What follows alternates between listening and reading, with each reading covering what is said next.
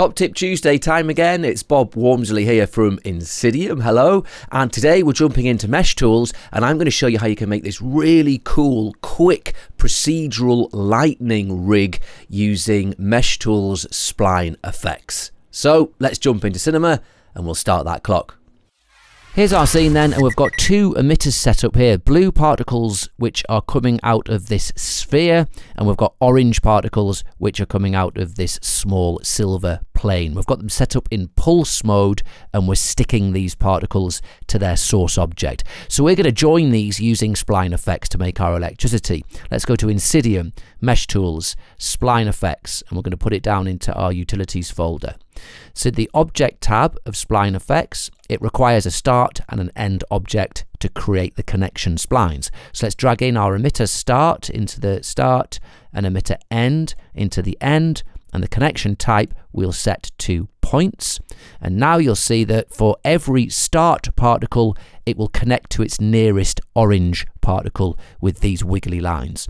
Let's mesh these straight away for our electricity. So we'll go to generators and we'll bring in an XP spline mesher.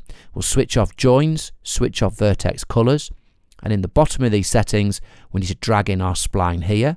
So let's drag in our SplineFX and we'll come up and we'll make the size maybe 1 centimeter, and let's, with this scaling spline, let's just bring it down so it has a point at the tip. We can make our SplineFX invisible now, and we have this geometry. Let's put a material on. So in the material manager we've got this emission, drag that onto our spline mesher.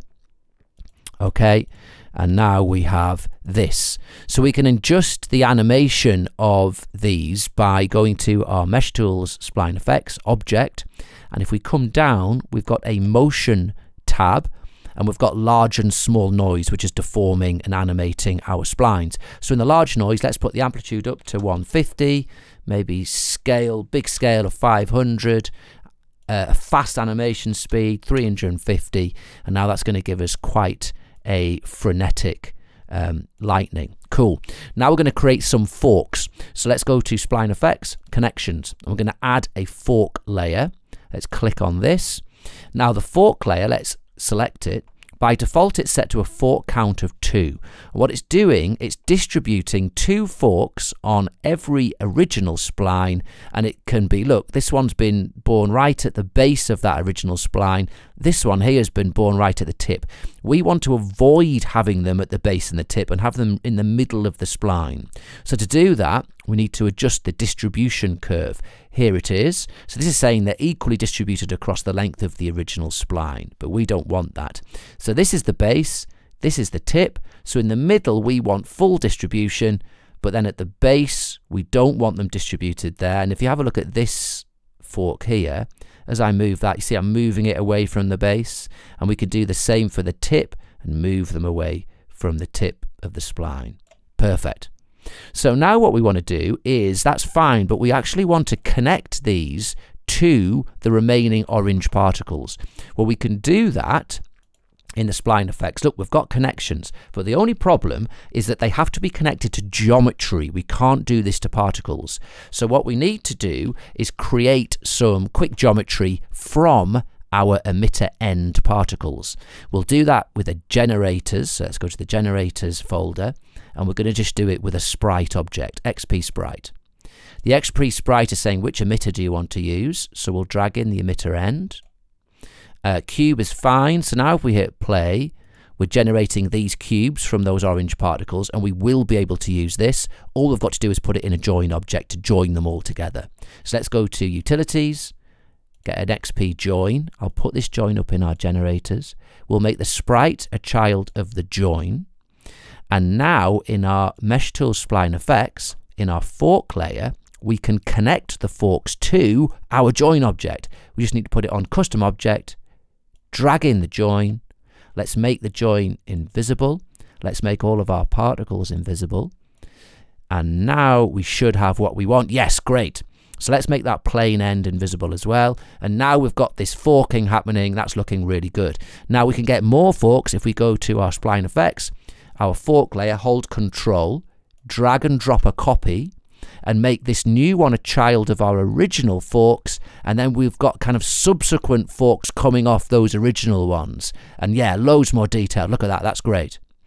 Now, we're almost out of time, but I've got to show you how we can make some spawned spark particles. So to do that, we're going to spawn particles from our orange ones. So let's go to modifiers, generate modifiers, and bring in an XP spawn.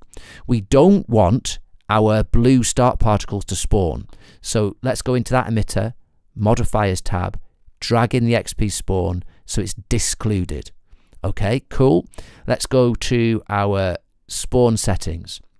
We need a spawning emitter, so let's add an emitter. Here's our new spawning emitter. Let's go to the emission tab. We don't want these to have a full lifespan. They need to be a short-lived particle, so maybe 10 frames lifespan with 5 variation.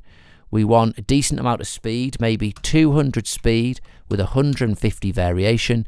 Then in the display, we want these to look like sparks, so we'll make them lines. We'll reduce the size factor so they're quite thin lines, and we'll make them an orange color. Now let's go to our spawn settings, which will dictate, we can leave everything in default because they're going to randomly fire out in a spherical direction, which is what we want, but we don't need 300 per frame. Let's put just maybe 60 with a 20 variation. And now let's have a look. We should be getting some spawn particles. Yes, that looks cool. So we just need some physics. Let's put a gravity in the scene. So we'll go to modifiers, motion modifiers, gravity. Let's reduce that strength. We'll switch off visible in editor. Let's get rid of this red square. That's the spawning emitter display. We'll switch off draw emitter. And now we have got sparks with gravity physics for every point. And we can take our sphere, we can move this around, and we can get our lightning coming from wherever we want. And that is a really cool and quick to set up lightning rig.